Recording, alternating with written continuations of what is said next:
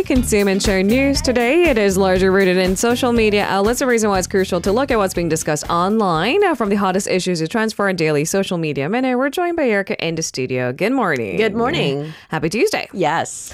All right, so I've seen many headlines on all the events that are to unfold during the hottest months of the year. Well, starting in May, so maybe not the hottest, but warmer. Still pleasant. Yeah. The pleasantries are here. Yeah. Get to the riverside, picnic, listen to concerts, fall asleep, things like that. When in doubt as to what to do on your day off, just head over to the river. Actually, that's not a bad plan at all, right? I mean, just be prepared to see a lot of people. Yep. Lots of tents. Tents, We're not lots of supposed food. to put up tents, though, are we? Isn't that murky waters? Like, depends which riverside. I still you're see plenty of in. tents. I see tents around. everywhere. Yeah. So maybe that's moot. Or did they go back on their gentle nudge I'll have for to us check to up on tent that. up? Yeah. Okay, but nonetheless, tent or not, there's a lot of events taking place because clearly Han River is a popular attraction for locals and visitors alike. I think the funniest one I came across was just mattresses and concert, and the idea is for you to just fall asleep at the concert. Yeah. It's kind of misleading, isn't it? Yeah. It sort of defeats the purpose Of a concert. But I digress. Okay, so the idea is to attract apparently upwards of 3 million visitors by year end. Yep. That's all due to Han River events. That's right. So more than 120 programs, festive events are going to take place by the river along the riverside parks starting tomorrow. Okay. Because tomorrow it's May. May 1st. Yes, that's right. And it's going to take place, these festivals are going to take place throughout the year until the end of the year. And like Lena said, the aim is to attract around 3 million visitors. So the 2024 Han River Festival has a theme. It's Joy Beyond Imagination. And it's going to spend across 11 riverside parks across the city. I don't know. So maybe falling asleep is encouraged. Joy beyond my imagination. It's my tapping into my subconscious. But I mean, any visitor who comes to Korea is amazed by the magnitude of Han River. Yeah. It's huge. That's right. Rivers going through major cities, I mean, that's just history, but ours is humongous. So it makes sense that we would invest a little bit more to have 120 festive That's programs. Right. All right. So under this slogan, Joy Beyond Imagination, what can we expect? So just to mention a few, the top 10 most popular programs include a mask parade. No. The whole point of this is you have to create your own mask. You have to walk down or march down the Chamsu Bridge, the submersible bridge, wearing this self-made mask, and there's going to be a naval band and these large-sized dolls walking beside you. Okay, so we've had a particular face mask for the last couple of years. It's not that. It's No, these are decorative masks. that cover your eyes. Yes. Okay. Yes. So I was like, the other one's not very interesting. No, not at all. So decorative masks, and there's also the annual 멍때리기 competition. It's back to select who is the best at basically spacing out for a whopping 90 minutes. Was it Crush who crushed this? Was it? I don't know. I forget. I feel like it was one This has celebrity been- who got a lot of that's spotlight. right. I do remember now. Yeah? Yeah. That's not my imagination. No, I don't think so. So for basically an hour and a half, you have to just sit and space out, which is torture for me. Yeah? Yeah. 90 minutes? Of just spacing out now. In public, surrounded by other people, that would make me feel very, very uncomfortable. I'm imagining it now, and I'm right there with you. 90 minutes is a really long time. Long time. I can accomplish like 75% of my show. Yeah, as long as you have your coffee, though. Yeah. It's a different story. Yeah. Maybe. Now, the list also includes a sleeping contest that's slated to take place on May 11th, which is going to award the person who sleeps the most peacefully for 2 full You're hours. kidding. Yeah. This is my first time hearing about this particular event. Anyway, sleeping contest, a songwriting contest. This is for university students, and it's going to be held a little bit later in the month on May 25th. There's also a boat parade on June 2nd, a pep rally for the 2024 Olympic Games in Paris. from July 26th through August 11th.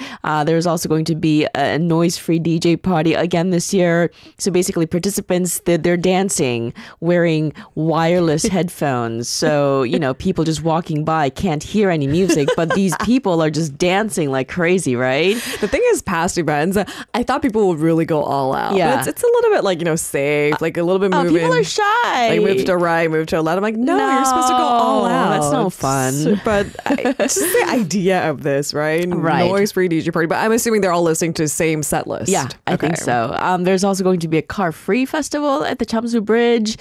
So, the city estimates this will bring in $87.2 million in economic benefits alongside 964 new jobs. So it's a win-win for everybody. Yeah. I mean, the weather is definitely getting nicer.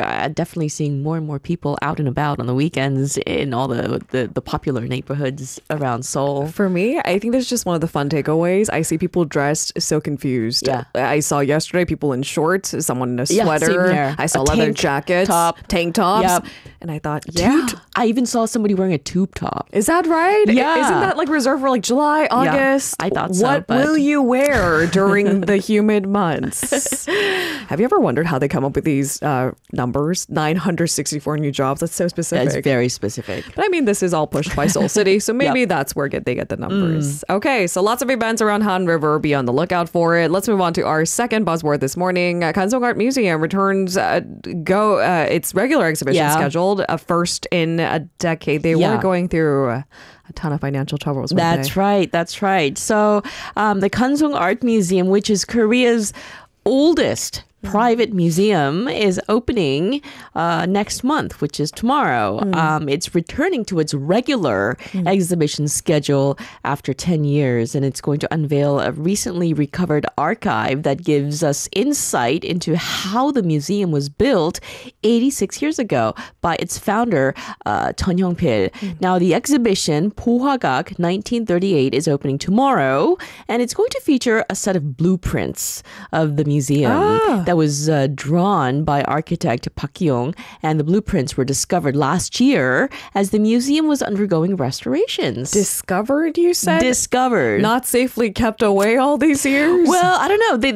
That's how a lot of the news articles portray it. Portrayed. Okay. So how are the blueprints found? Do we have some leads? Yeah, so they were apparently found folded in an envelope, and it took experts months to restore the images they found in this envelope. And they said, the public would be unable to imagine just how compact the storage was. It was so small that the experts, when they discovered what they found, they couldn't grasp what they might find at the time inside the envelopes. Like, what is this? I'll just leave it up to your imagination. So that's how it went missing all these years. But what a happy discovery. And now I'm assuming they have the technology to restore it and show it to the public. Now, when was the museum founded, and what is the significance of the museum in present day? Yeah, so the museum is kind of regarded as a fortress of Korean artifacts.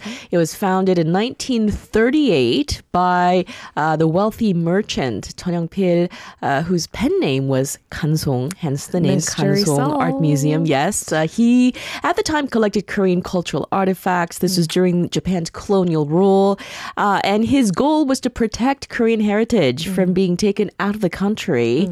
And he actually built the museum during the colonial period. Isn't that kind of a common thread? You go through history books in different parts of Europe, North America, different parts of Asia, and it's usually a wealthy somebody or a wealthy family who wants to preserve. Yeah. And they have the resources collect and safeguard. And that he did. Kansong or Chun Hyung-pil. The museum has technically been closed for the past 10 years. Let's review why that happened. Technically closed for the past 10 years because it became difficult over the years to accommodate visitors in this aging facility. It had some financial problems as well. It led the museum to run exhibitions temporarily at the the Dongdaemun Design Plaza from 2014 to 2019. The museum separately built a new storage facility in 2022, and it started renovating the existing museum building called 보화각 that had been used as both an exhibition space and storage space. Okay. So 보화각 was opened temporarily to the public last year before the renovations started. Now, the museum regards the blueprints of the museum as the oldest extant modern architecture blueprints in Korea. Is that right? Yeah, they're so very valuable. Okay. The set of blueprints found also includes those of Chon Young-pil, the founder's house, which was located right behind the museum. And the house was demolished after it was damaged in a fire during the Korean War.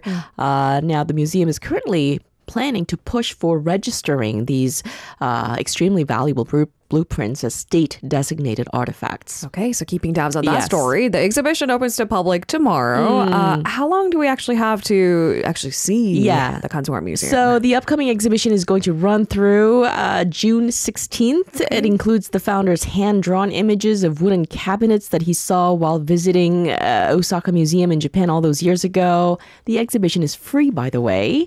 And the current Kansong Art Museum is located in Seongbuk-gu in Seoul, but it's going to open a regional branch in Daegu in September. So that's new news. Okay, Yeah. so I guess financial trouble is all figured out. I guess To a certain extent? Yeah, to a certain extent. Okay, pay attention because it takes a village to keep these art museums up and alive. Yeah. We're streaming some of the images. It's so difficult to keep these museums sustainable. Yeah, exactly. Because I mean, just even us, when we say something is free, we're Yep. like we get excited. That's right. But everything has a cost. Yep. Okay. How about we leave it there for now? Do check it out, the Kansong Art Museum. Apparently, an American airline. Actually, I'm not surprised at all, but keeps mistaking a 101-year-old woman for a baby. For a baby, a 1-year-old child. You're kidding. So the problem keeps repeating itself because American Airlines systems apparently cannot compute that the woman Patricia was born in 1922 and not 2022. Aha. Yeah, so the woman says that she would like the glitch to be fixed because it has caused her problems in the past and she apparently travels quite regularly. Okay. For example, on one occasion, airport staff did not have a transport ready for her inside the terminal because they were expecting a baby who could be carried. Otherwise, they would have prepared a wheelchair or some sort of vehicle to carry her luggage. Okay, You know? okay. Most recently, she was flying with her daughter, who made the reservation online for the ticket, and the computer at the airport thought her mother's birth date was 2022 and not 1922. And the same thing happened last year. They were also expecting a 1-year-old baby, and lo and behold, she turns up, and they're like, okay. Even American Airlines, which doesn't Yeah. really have a good reputation, those local airliners. The idea is when you go to book a ticket, you book an adult ticket Yeah. or a ticket for an infant, and the price discrepancy is pretty huge. That's so right. Shouldn't they have other means of double checking that? Yeah, her seat was booked as an adult ticket, Okay. but it appears the airport computer system is unable to process a birth date so far in the past. So it defaulted to 100 years later instead. I think this is a problem that's going to be fixed very soon because more and more people are going to live Longer and healthier lives? and healthier lives. That's right. Yeah. Am I the only one that's floored by this 101-year-old Woman who's still lady traveling regularly? Yeah, regularly. Come to on, see that's her, really cool. grandchildren, Yeah. her kids. She moves, between seasons. So, she basically follows the sun where it's warmer. That's very nice. Yes. What a plan. Love it.